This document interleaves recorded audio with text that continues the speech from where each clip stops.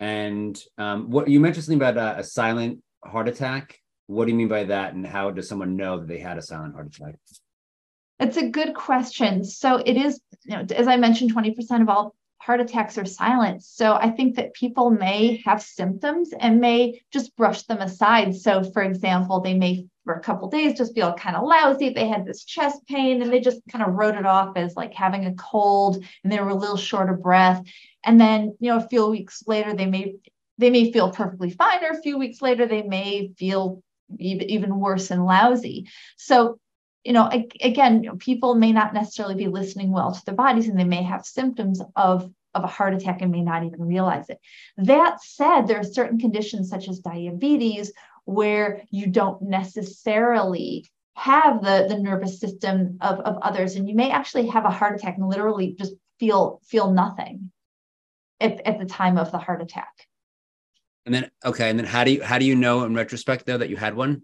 Is there? In retrospect, you can know an EKG, a simple EKG can demonstrate abnormalities suggestive of that, an echocardiogram or an ultrasound of the heart, or even if one were being more invasive, a coronary angiogram could show an artery that may have been completely blocked off. Great, thank you. Given the correlation between weight and heart disease, what are your thoughts on bariatric surgery for weight loss, as well as the diabetic drug Ozempic? Okay. So weight loss, for somebody who is obese, weight loss will help to lower blood pressure. It will help to lower cholesterol, presuming that the weight loss is achieved with a healthy diet. There is some data on bariatric surgery or surgery to specifically lose weight. And there have been good outcomes in some of those studies demonstrating that there is reduced risk of heart disease, reduced risk of diabetes after a bariatric surgery procedure. Okay, thank you. What is the ideal cholesterol? And also some of the doctors that we've had over the past week have said that higher cholesterol is good for brain functioning. So there's, we're hearing low cholesterol for heart, good, higher cholesterol Right. for brain. What are your thoughts on the ideal cholesterol and that Right. dichotomy? There is no mainstream peer-reviewed science that suggests that you need to have a high cholesterol level for your brain to function. There are populations of people who are born with abnormal genes, for example, an abnormality in the PCSK9 gene, that just based on their genetics have exceedingly low cholesterol levels. And these populations don't have problems with brain function, and they actually have much lower risks of heart attacks and strokes. So I don't think that we need to have high cholesterol to have the brain function. Okay, thank you. And what are your thoughts on the keto diet? There are authors out there, doctors writing books, pushing the keto diet. And, what are your thoughts on the evidence that they provide for the keto diet? The ketogenic diet was initially designed for children with epilepsy. And that's where it functions well, to reduce the risk of seizures in a specific subset of children with epilepsy. Now, ketogenic diets for weight loss, they will lead to loss of weight, but the way in which they achieve that weight loss is with a diet that is very high in saturated fats, from animal products, which in general increases cardiovascular risk. So an animal-based ketogenic diet is going to increase risk of heart disease. Okay, thank you. Approximately, how many patients have you seen for heart disease and treated with a plant-based diet, and what percentage has gotten better through the plant-based diet protocol? I would say that just about everybody that has adopted a whole food plant-based diet has done very well and been event-free since adopting that whole food plant-based diet. In other words, hasn't needed another stent, hasn't had a heart attack or a stroke. I mean, there's one patient I can think of off the top of my head who adopted a plant-based diet and then went on to have progression of his disease. But he's also somebody who wasn't taking the aspirin and the statin that was recommended for him. Great, thank you. Yeah, I believe you mentioned supplements earlier in your presentation. What are your thoughts? During the talks, curcumin came up. I think you mentioned some other supplements. What do you think of curcumin? What do you think of other supplements? What would you say that the top ones that we should be looking to add into our lifestyle? In general, there are supplements that are available that can promote health. So there are supplements that may contain bergamot, for example, that definitely can lower cholesterol. Curcumin definitely has its effects as an anti-inflammatory. As for whether or not, I don't know that I would recommend that everybody needs to take one of those things, but they are things that do have benefit. I think more important than any one individual's over-the-counter supplement is in general what our diet is and how much we move and how well we manage our stress. Those are far more important than choosing to add particular supplements to our diet. Great, thank you. So we often hear cholesterol and triglycerides kind of mentioned in the same breath. What is the ideal number for triglycerides? What's the difference between triglycerides and cholesterol? Does it tell us anything different? Right. So triglycerides are the fat in the blood.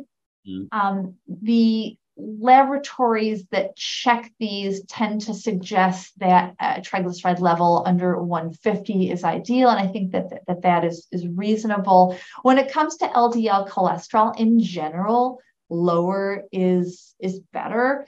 However you achieve that, whether that be with lifestyle alone or with lifestyle plus medication.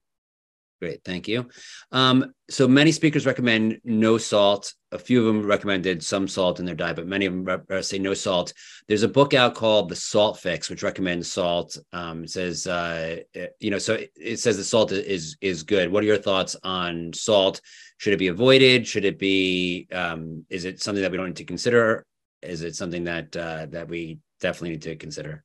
Well, a high sodium diet should definitely be avoided. So minimizing foods that are higher in salt, restaurant foods, you should definitely be minimizing those higher salt foods. Whether or not you need to go to an exceedingly low level of sodium, the answer is probably no. And there have been some recent studies that have looked at that question, particularly with heart failure patients, that we don't necessarily need to be super low on salt. Is super low okay? I think it depends on the person. Honestly, if you feel unwell on a diet that is exceedingly low on salt, then that may not be the right thing for you. Okay, thank you. You had mentioned smartly processed foods like tofu and milk. What do you mean by smartly processed? I don't know that I said milk as I may have said soy milk. No. Yeah, plant. I'm sorry, plant-based milk. Yes. Yeah. So smartly processed means like foods that have a minimal amount of processing. So taking soybeans and turning them into tofu or turning them into soybeans, as opposed to, heavily processed things like potato chips that go through several steps and are dried out and salted and whatnot. So, or foods that have a lot of added oils and salts and sugar to them. So minimally processed or smartly processed. Okay, thank you.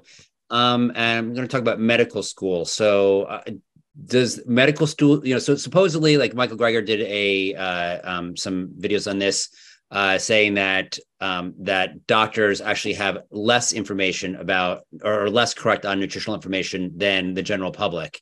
What are your thoughts about what kind of information medical students are getting on nutrition?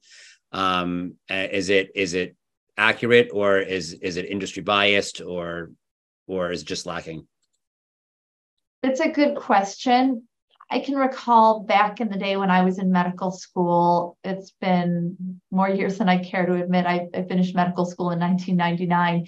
We did actually have a nutrition course. It was throughout our first and second years of medical school. It was fairly limited in scope, and the focus was more on nutritional deficiencies and individual micronutrients and less focused on the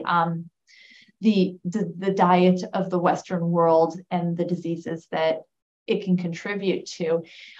There's a lot that has to be covered in medical school, and the board examinations that need to be taught to.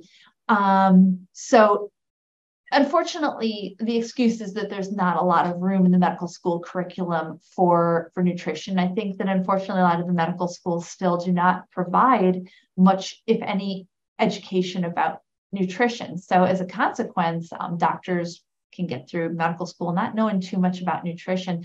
I would say that what I've learned has been, mostly what I've learned on my own, pursued knowledge on my own, as opposed to what I had learned through my medical training. Okay, thank you. So, so in the vegan community, B12 is considered very important. There's a little bit of a controversy of what the best kind is. One, do you recommend a B12 supplement to your plant-based patients? And what is the best kind for people to take? I do recommend that my patients who are on a strictly vegan or strictly plant-based diet should be taking a B12 supplement as part of their daily nutrition. As for specific B12, I honestly don't recommend one versus another.